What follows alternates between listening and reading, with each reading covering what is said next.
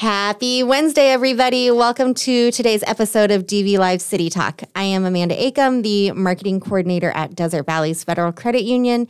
And before we dive in, make sure you hit that subscribe button. If you like this episode, make sure to share it with your friends and get the word out there. Today, I am excited to have John Watkins on. Welcome. Thank you very much. I appreciate it. I know, this is a first-time episode for you. Yes, first time. Eric asked me to join. I said, yeah, I'll come over and do this. Our kooky little show, huh? I've actually watched a few. They're not that kooky. Only Eric. Oh, yeah. Well, there's not much we can do about that anymore. We've tried. So before we jump in, can you please tell us who you are, what you do, and a fun fact about yourself?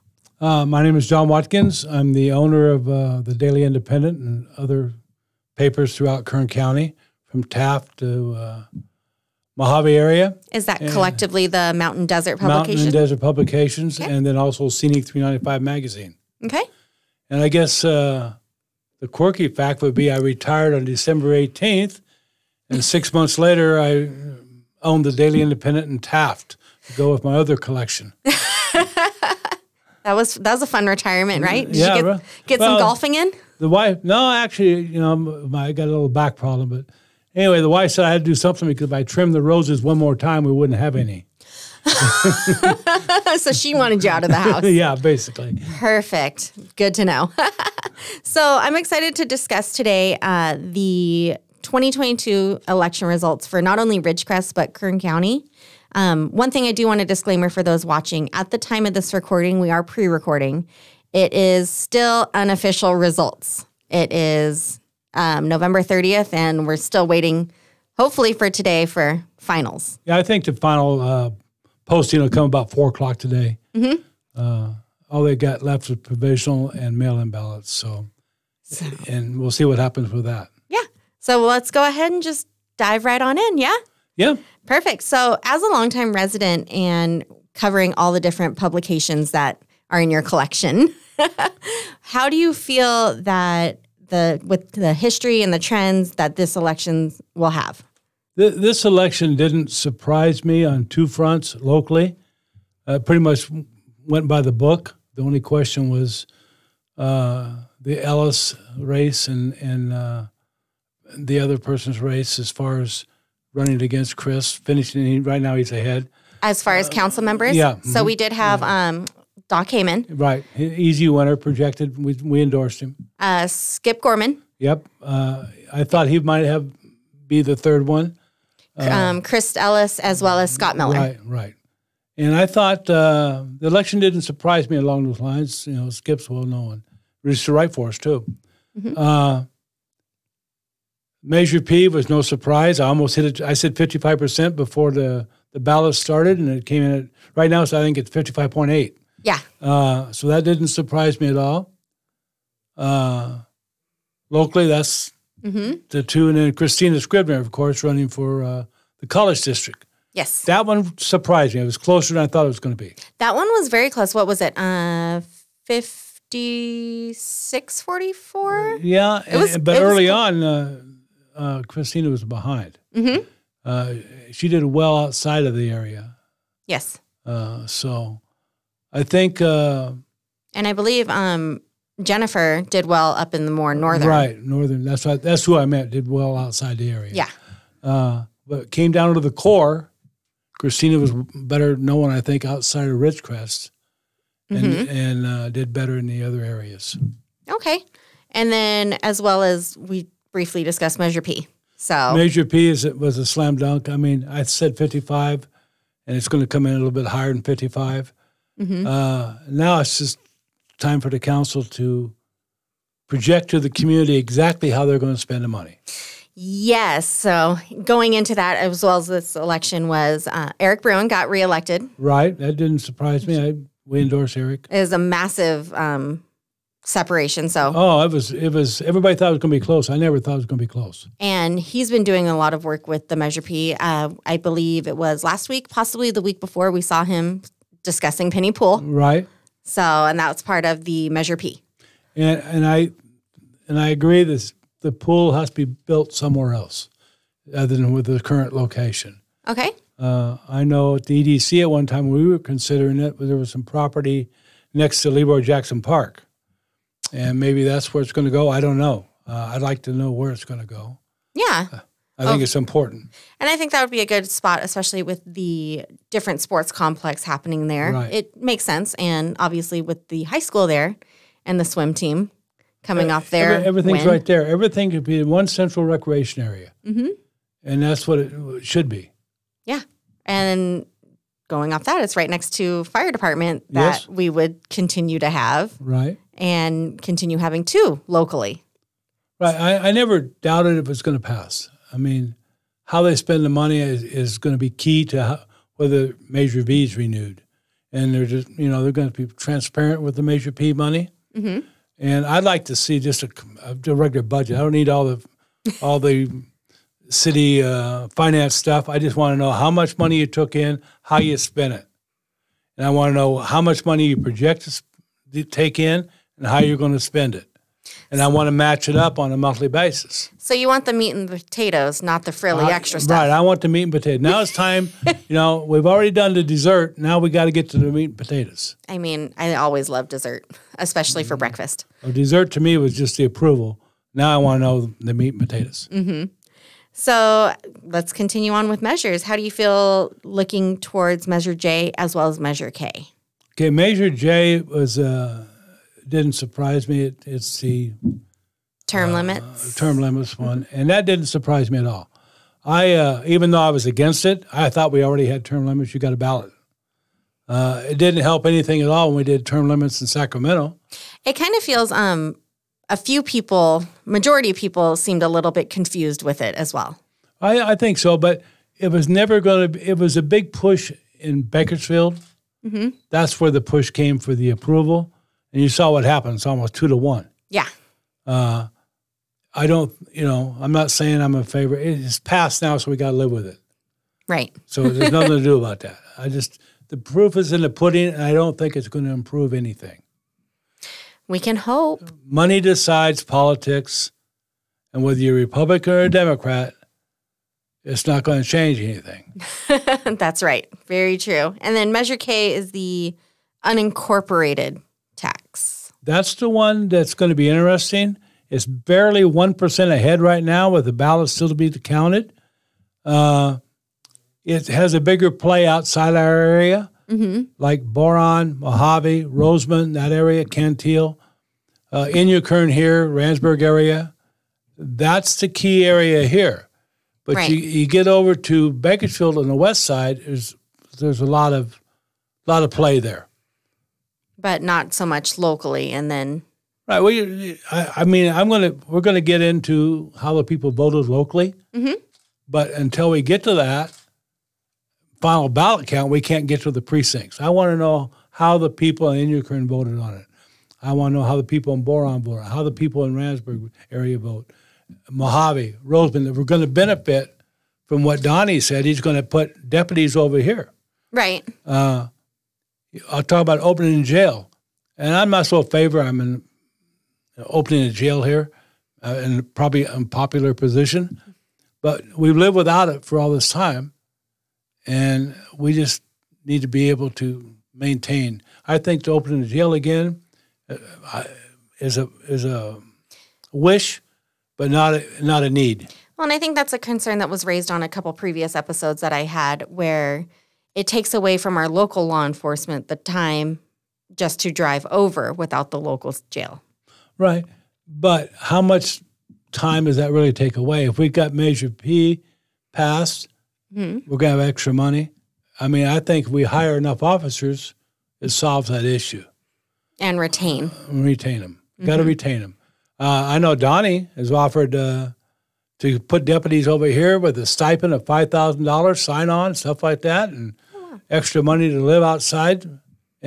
Or relocation-wise. Right, and it hasn't happened. I mean, he can't get people to come here, can't get people to go to the desert, can't even get people to come over to Bakersfield.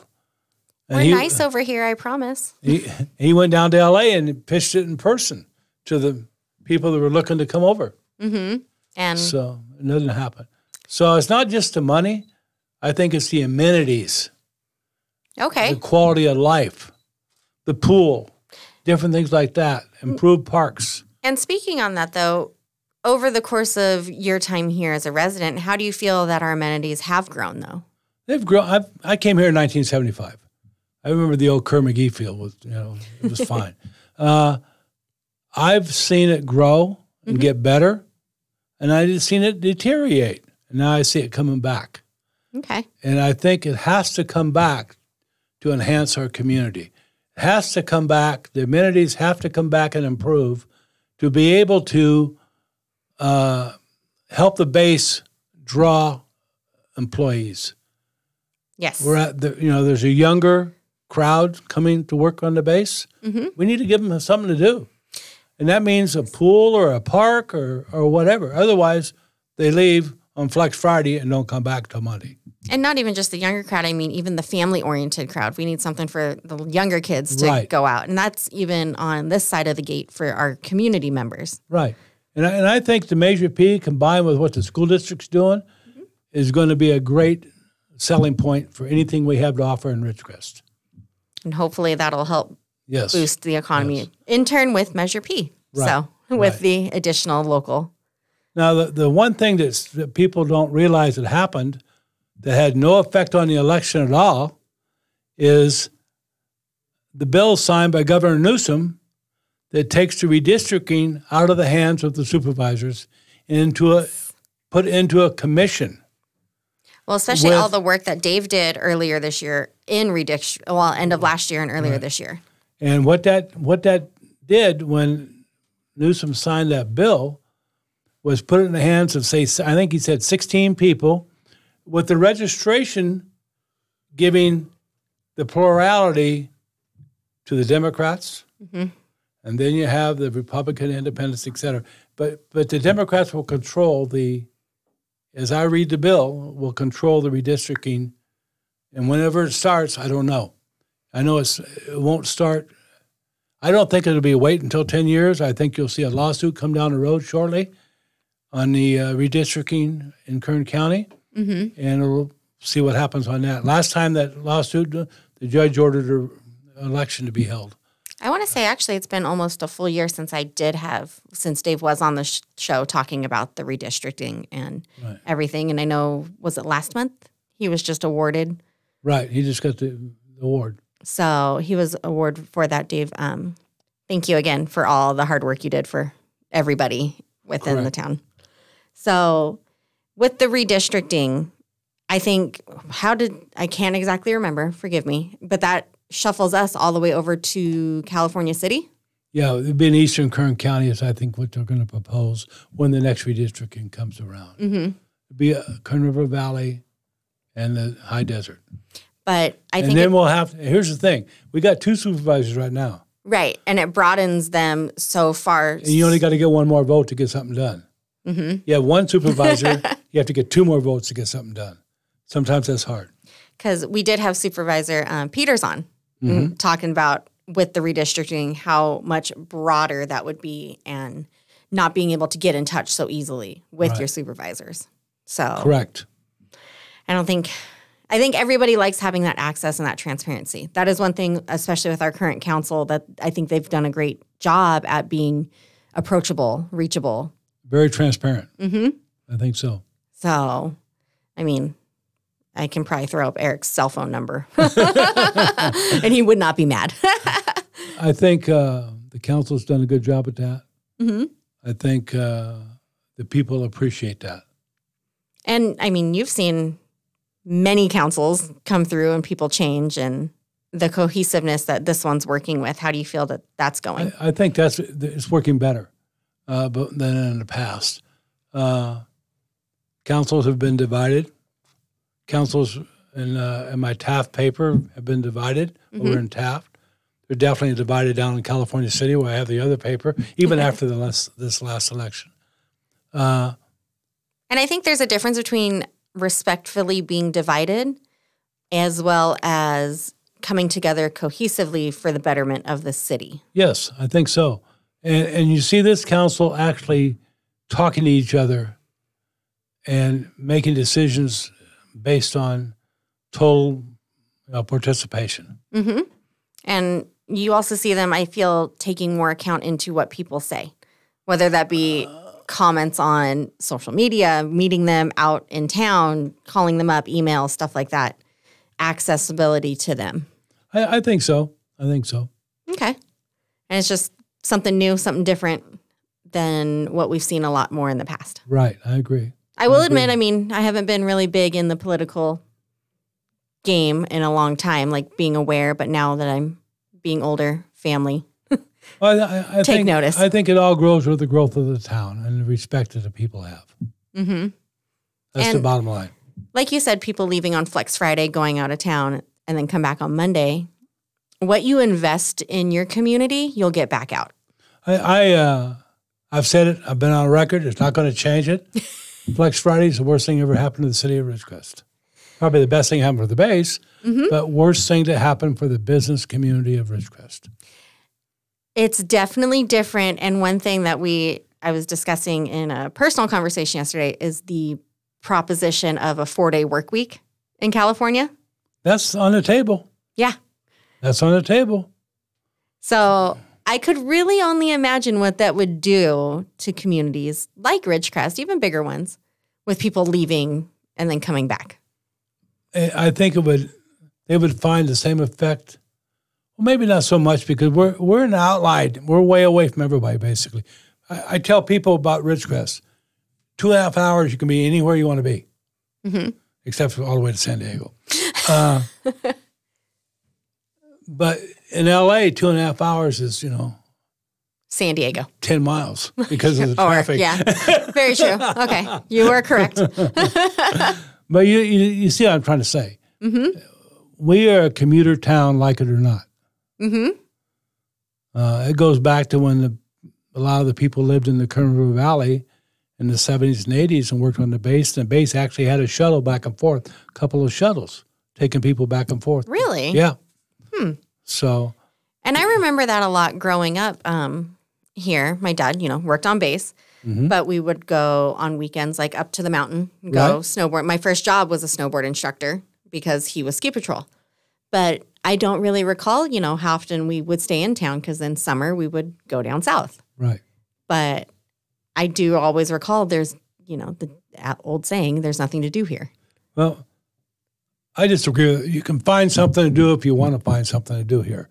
We have Clota that does the plays. We have the Little Leagues. We have all kinds of things. And I think if you want to find something to do, you can do it. But dirt biking became a big thing. I just don't buy into that nothing to do thing. And it goes into, is a funny thing. This morning I was talking to Gary Charlon about Ridge Project and how right now it's kind of stagnant due to lack of volunteerism, which a lot of opportunities in town are hurting from, and just not really, people want to see a cleaner, better, more beautiful community, but as long as you're doing it, not me. Yeah, it's funny you met. I talked to Gary this morning. He said you were going to talk to him. I did. Well, okay, so full disclosure, we're in the process of purchasing a home, and I needed to go get insurance. And I was like, I need to track down Gary. I try and check in with everybody, when I get in town, as many people as I can. And I actually talked to him. He called me on the way. He said, you coming over? I said, yeah. I said, you got that information I need? He said, yeah, come on by. So did you realize one of the things he told me today was 87% fewer homes being built this year than last year? No. Yeah, that's what he told me this morning. He's got the 87% fewer homes being built than last year. He's got the information from a company, and I'm going to go by and pick it up today. There's some other stuff. That's actually really interesting. Tell him I'm going to have him on the show to talk about that. He already said that. He told me you were going to have him on the show. Yes. So, yes, we were. But now that gives me a totally different topic. So, but that's interesting. I wonder if that's a residual effect of the pandemic, the rise in costs of material. No, I don't know Inflation? about that. But that's over a long period of time. I don't know. But let me tell you what I think is going to happen. And talking to some economists, my bankers, I got to talk to Eric too. People are spending money right now. Christmas. They're using their credit cards. Interest rates are going to go up. Oh, yeah, they're not stopping. A lot of them are already behind. Now they're just making partial payments on this and that. Well, interest rates have almost doubled versus this time last year. So I think, and Gary told me it's going to happen, but not as quick as I'm projecting. I think in the first quarter, you're going to see record bankruptcies and foreclosures. Unfortunately, with people not being able to pay their bills. And I'm sure repossessions are turning, surrendered vehicles, things. Gary says it won't happen in the first quarter. I said, I think early on in the first quarter, you'll see trend. By the end of the third quarter, you're going to see more trend. He said, well, later in the year, you're going to see it happen. That's his forecast. Okay. I just think in talking with a couple of my bankers and stuff that the first quarter is going to be very crucial to the economy of the United States of America. And with that comes local economy for us as well. Yes. Locally in our small cities. And that's kind of what's different about Ridgecrest. We're in this weird little bubble. But I feel like more residents are feeling this hit.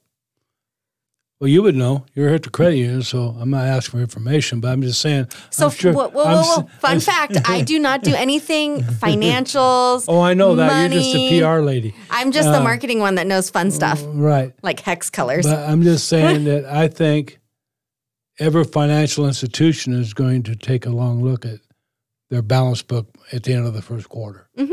If they aren't doing it already. Right, if they're not doing it already. Mm-hmm. Speaking of that, I understand that Chase bought Union Bank, and I don't know whether Union's converting or closing. Do you know anything about that?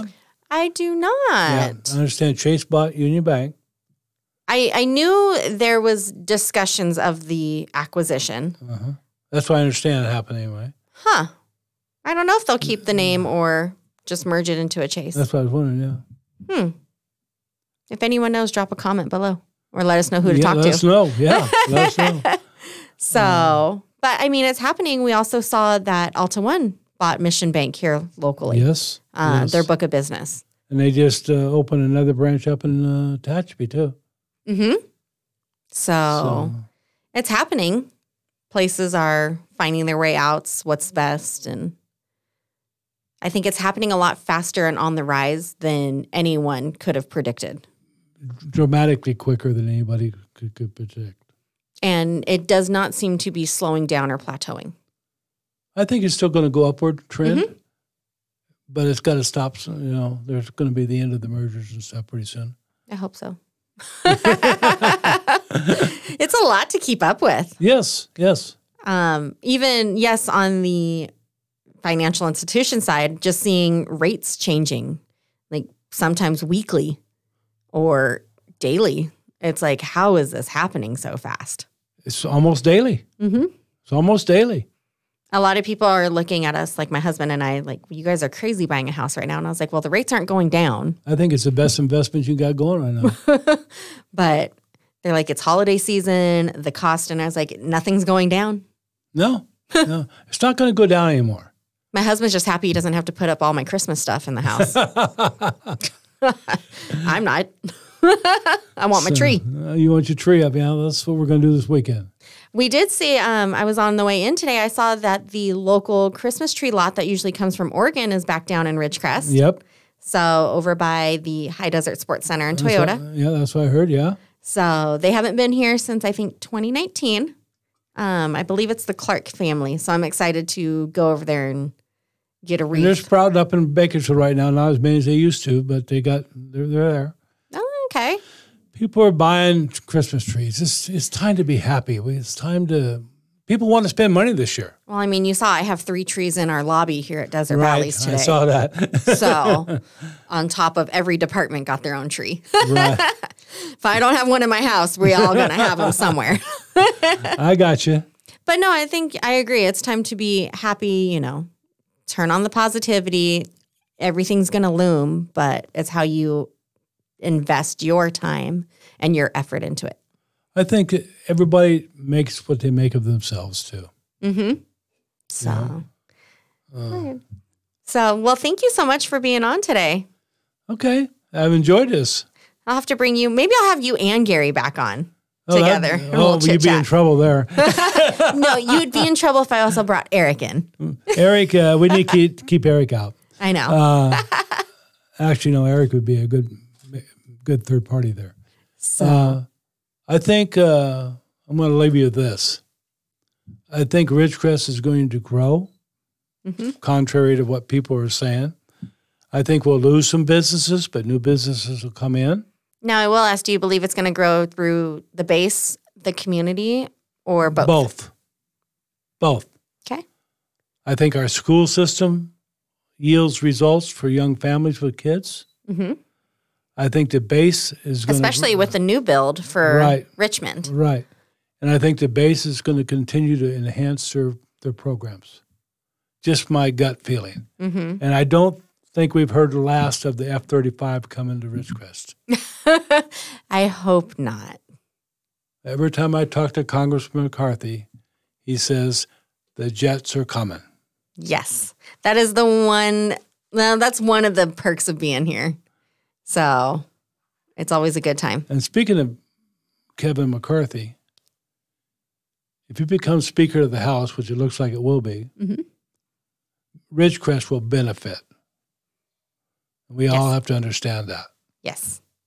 We need to endorse him, be behind him, wish him well, and keep pushing him to help Ridgecrest. And the whole entire high desert area. Yes. Including Edwards Air Force Base. He just did a big project down there. So I think this little area has been good about becoming a squeaky wheel for not only him, but Vince as well. Vince is a great guy. Supervisor Peters as well. I really like, Vince is a friend of mine. Kevin's a friend of mine. Mm-hmm. Vince does a great job in Sacramento. People don't realize how well he does. He gets things done in a quiet, efficient way. Yeah, he's a little stealthy little shark. That's what I feel like out of nowhere he just comes. He does a great job. And we all got to remember that. We are blessed with representation that is really, really good. And I think it's something to say that they come in here, like for Parade of 1,000 Flags, we had them as well as Shannon. Right. That come down to the little town that feels like we're at the kids' table while everyone's at the big table in Bakersfield. Kevin will always tell you, in his first race for Congress, Ridgecrest put him over the top. Ridgecrest won the race. Really? I'll tell you that, yes. Interesting. Interesting little fact to know. And he never forgot that. That's good. I think that keeps him humble and keeps us in his little forefront. Yes. Well, thank you again, John, for being here today. I appreciate it. Thanks for the invite. Yeah, absolutely. And everyone, have a great evening, and be sure to head on over to City of Ridgecrest's YouTube page now so you can watch tonight's council meeting. Thanks, everyone. Bye.